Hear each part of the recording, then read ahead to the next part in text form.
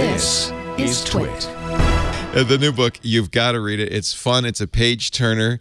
It has many of the things that I think people loved The Martian for. You know, the science. That, you know, you could see a mind, a kind of a creative and intrigued mind taking apart. How would you make a city on the moon? How would it work?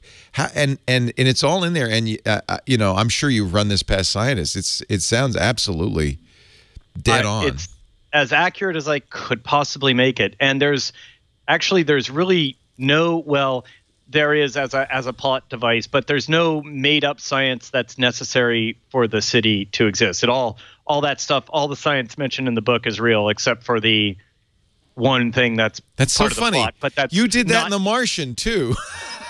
Yeah, well, The Martian, I did project forward a bunch of stuff, like how ion engines work and the efficiencies and stuff like that. I assumed that they would get better at certain sciences. But you said, I remember you saying that the windstorm in The Martian is stronger than it would have been normally. But that's a plot. It was so critical to the plot, you had to do that. So there's something in here that's the same?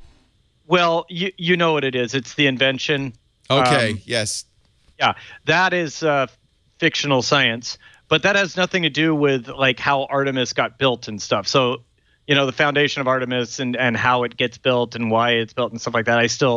I maintain that's 100% accurate to modern day science. And the invention is pretty credible too.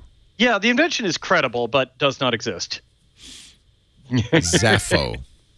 Well, careful now. That's not giving anything away. Okay, yeah, that's what it's called. But yeah, yeah. I love it because I'm an idiot, but so was Jazz, and we couldn't figure out what that meant for the longest time. And then it hit me right about this, just seconds before it hit her. Yeah. Oh. Anyway, you got to read it. Everybody, don't. That's not. I hope that's not a spoiler. If it is, well, I apologize. But you know what? It won't spoil the book because you're going to love it. Artemis, Andy Weir, we love talking to you. You're always so much fun and so engaging and so kind. We thank you for your time, and I can't wait to see you again for the next one.